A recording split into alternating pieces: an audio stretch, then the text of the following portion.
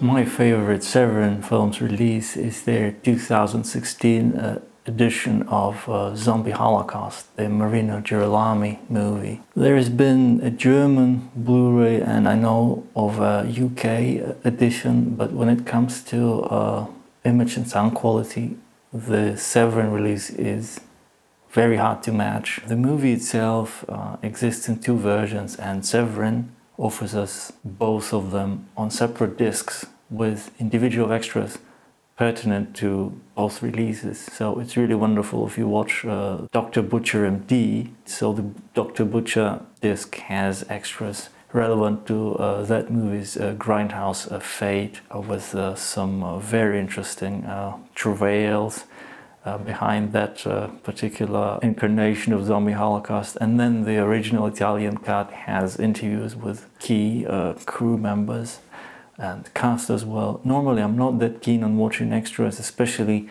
when it comes to newer releases and presentations of those vintage classics.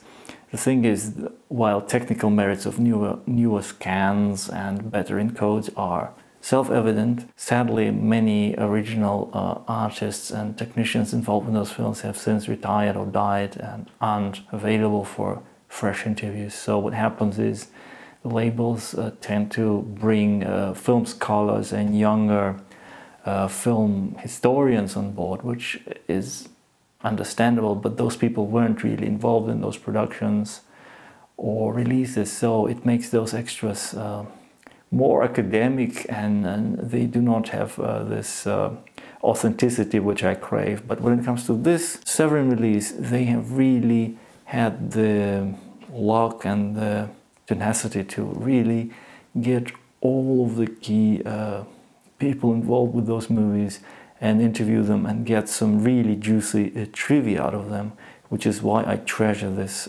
release so far. And it's one of the very few ones where I've watched every featurette all the way through, and I had immense pleasure learning about Zombie Holocaust and Dr. Butcher MD. Inevitably, there is an UHD release round the corner practically, so inevitably there is going to be time for an upgrade, but I don't think I'll ever be able to part with this release. It's just been so much fun going through the extras and just watching the movie in excellent remastered quality.